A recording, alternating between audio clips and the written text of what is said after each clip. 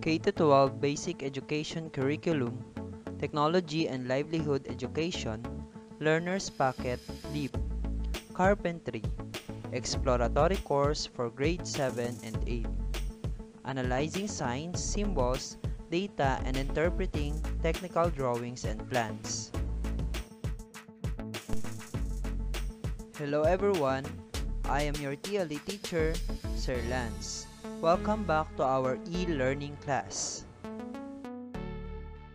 Welcome to another new learning competency in Carpentry. Now, we are going to analyze signs, symbols, data, and interpret technical drawings and plans. But before that, let us know first our learning outcomes for today. Learning outcome number 1. Analyze signs, symbols, and data. 1.1. Explain the importance of signs, symbols, and data in interpreting a work. 1.2. Determine appropriate signs and symbols needed in the plan. Learning outcome number 2. Interpret technical drawings and plans. 2.1. Read working plan. And 2.2. Interpret working plan. Learning outcome number 3. Apply freehand sketching. 3.1. Perform freehand sketching exercise. And 3.2. Draw simple carpentry plans based on given tasks. Definition of terms. Axis. Line about which a body turns or rotates. Design. Drawing showing the plan, elevations, sections, and other features. Detailed drawing. Separate drawing showing a small part of a machine or structure. Dimension. Definite measure shown on a drawing in detail. Isometric drawing. Drawing which resembles a respective drawing. Orthographic projection. Arrangement in a drawing of the three principal views of an object. Perspective drawing. The representation of an object on a plan surface pertaining to materials, styles, and finish presented as to have the same appearance as when seen from a particular viewpoint. Projections. The cutting out of any part or any member of a structure. Reduce. Made smaller than the actual size, as in the size of object. Scaled drawing. Drawing plan made according to a scale smaller than the actual work. Sketch. Freehand drawing of an object. And specification. Written instruction to the worker containing all the information. In sketching orthographic drawing, certain conventional lines are used for a definite purpose.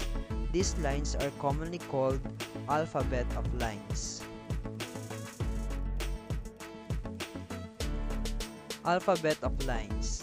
The Alphabetoflines is created to standardize interpretation of technical drawing plans. Lines. Lines, symbols, and their uses will help you read working drawings. The various types of lines are as follows. A. Construction lines are very light lines used to block in an object. These lines are made so light that little or no erasing is needed. They serve as base for darkening in the permanent line. B. Center line shows the center of an object composed of alternating long and short dashes. C. Border lines are extra heavy lines used to frame a drawing. D.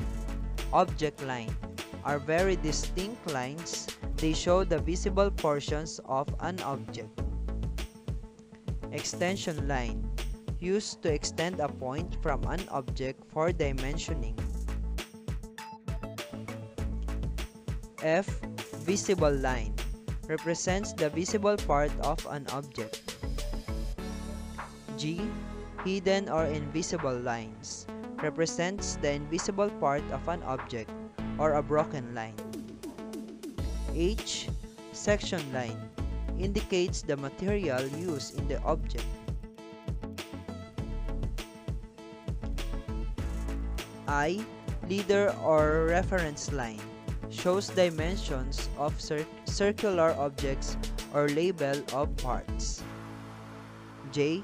Cutting plane line indicates an imaginary cut through an object along the line or thick line. K. Short and long break line reduce the length and size of an object to conserve space. And L.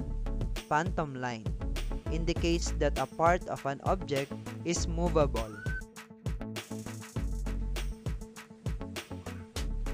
Applying freehand sketching.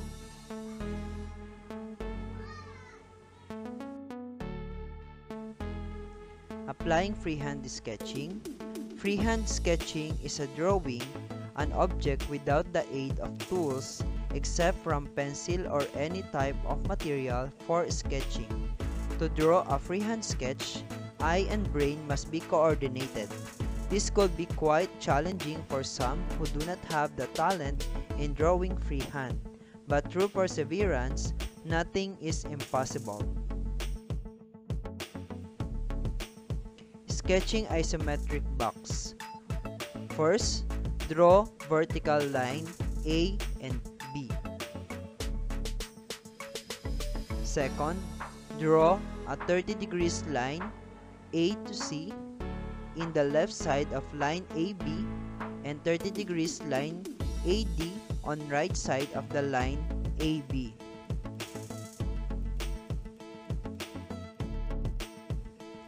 Third step, draw line CE and line DF parallel to line AB with the same. 4. Draw line BE by connecting point E and point B parallel to line AC, and draw line BF by connecting point B and point F parallel to line AD.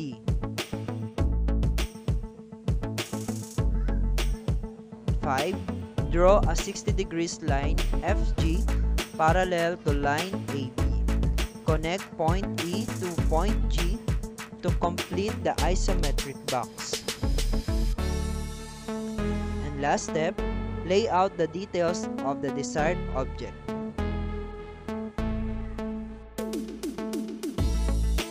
Sketching an orthographic drawing. First, study the object to be drawn. Second, draw the top, front, and right side view. And last step, draw a simple drawing using the following block as model. Let's practice. Directions. Arrange the steps in sketching isometric drawing. Write 1 for the first step, 2 for the second step, so on and so forth.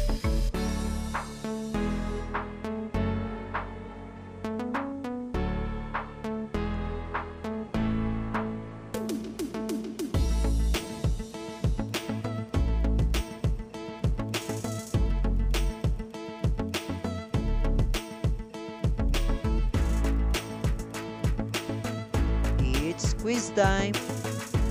Directions. Answer the following questions. Write the letter of your answer on a separate sheet of paper. 1. What do you call a short inclined thin line with an arrowhead at the end and short horizontal line on the other end used to show dimensions of circular objects? A. Hidden line, B. Leader line, C. Phantom line, and D. Section line. 2. What do you call a thick line that is used to indicate that a part of an object is movable? A. Hidden line, B. Leader line, C. Phantom line, and D. Section line. 3. What is the other term for visible line? A. Center line, B. Extension line, C. Hidden line, and D. Object line. 4. Which of the following is composed of two lines with an opposite arrowhead to show the extent of a dimension? A. Dimension line, B. Leader line, C. Phantom line, and D. Section line. 5. What do you call the line which reduces the length and size of an object to conserve space?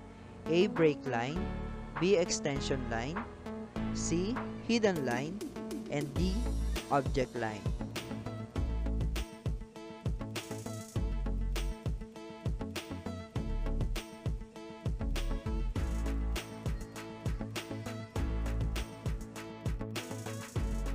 Thank you for watching and listening. Please don't forget to like, share, and subscribe. I am your TLE teacher, Sir Lance. See you again next time. Goodbye!